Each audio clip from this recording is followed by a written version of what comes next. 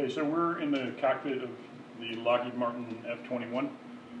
So the F-21 is a completely unique aircraft met for the requirements of the Indian Air Force. This is unlike any other derivative of this particular airplane we've ever made. That's why we called it an F-21. There are some very unique capabilities associated with this airplane. Some of them are on the outside. I won't go talk about most of those. We'll talk about the things that are interior to the airplane. An ESA radar, a new mission computer Ethernet throughout the airplane in a large area display enables some very unique capabilities. So what I'm going to do here is I'm going to start the simulation. In this particular simulation, it enables us to show multiple capabilities of the airplane all in one scenario. So we're going to begin with, there are two air targets up here. I'm going to put both of these particular targets into my air-to-air shoot list. And at the same time, I'm going to monitor those guys. I'm going to come and look at my horizontal situation display. While I've been doing this, a surface-to-air missile site has come up on the air. I'm going to geolocate this threat, and I'm also going to jam this particular threat. While I'm jamming this, I'm going to come into my assigned target area. I'm going to expand into the target area, and I'm going to look at individual data link targets that are being sent to me across the network. I'm going to select this particular target. This is a building. And now what I'm going to do next is I'm going to take a synthetic aperture radar map. Now keep in mind, while I'm doing all of this, they're still tracking the two air-to-air targets. And what I'm going to do is I'm going to refine the size of the map so that the map is very, very small. I can do this in any weather. It doesn't matter what the outside weather is. I'm going to move over to my synthetic aperture radar map, and now what I'm going to do is I'm going to shrink the size of the map. And if you can see the symbol we call a rabbit ear, I made the rabbit ear small enough to contain the target, and now what I'm going to do is I'm going to take a map inside of there.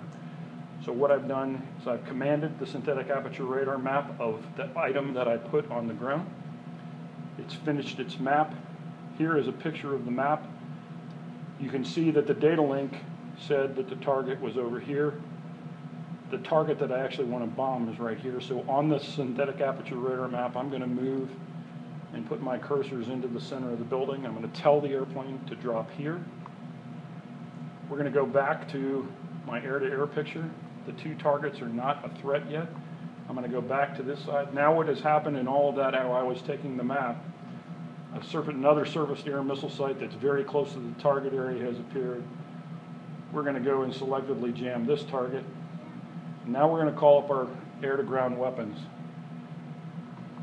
So our air-to-ground weapons are called up. These are actually joint standoff weapons. You can see that they're up and ready. I'm going to select two, 500 feet apart, and head toward my target area.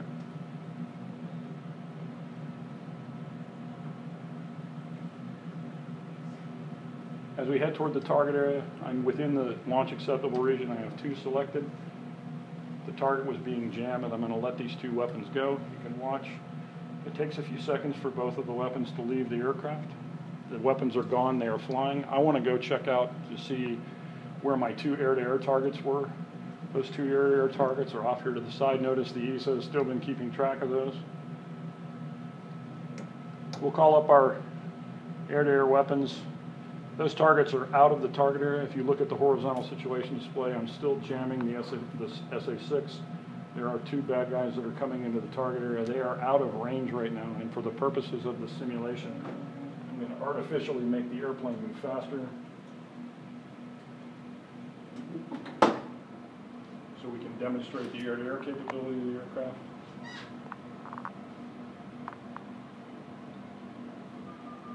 So the two adversaries are now within range. I'm going to have to monitor them with my targeting pod. I'll shoot the first one. Step to the second one. Both of those weapons are on the way.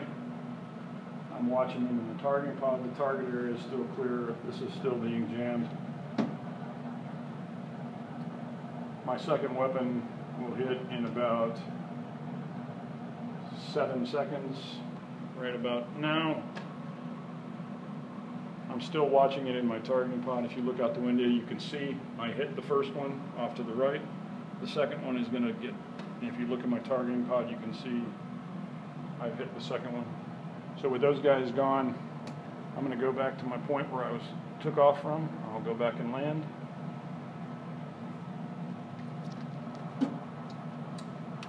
That'll be this way.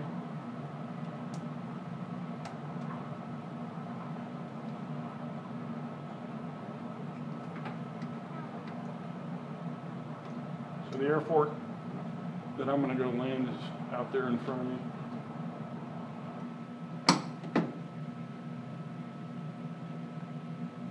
I'm going to artificially speed me up again so we can get there a little faster.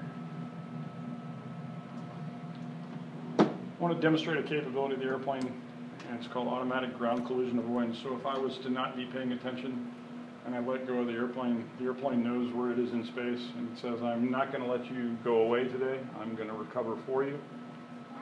It automatically intervenes and prevents me from hitting the ground. We're going to head towards the runway here.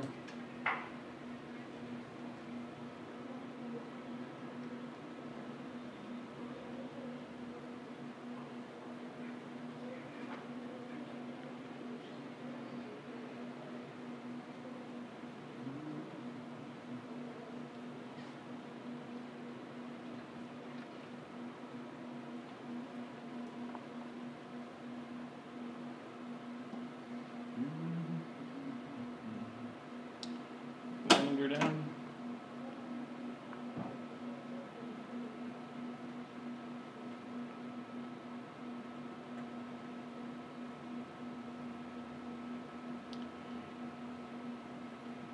And the weapons that I released earlier were actually on this target. You can see that the buildings that I made the synthetic aperture radar map are actually burning right now.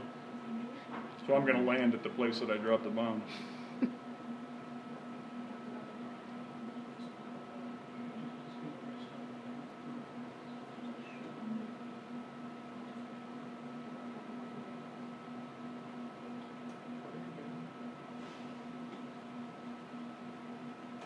And notice the airplane's pretty stable. This is doing this all by itself. All you have to do is trim it up and just let the airplane do it.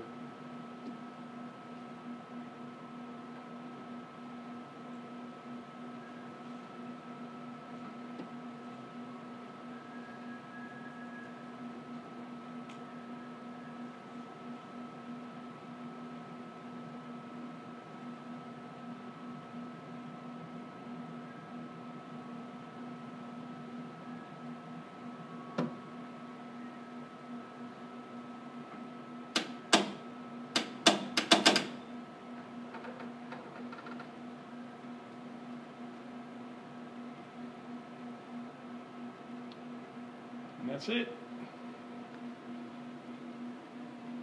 Thanks for flying the F-21.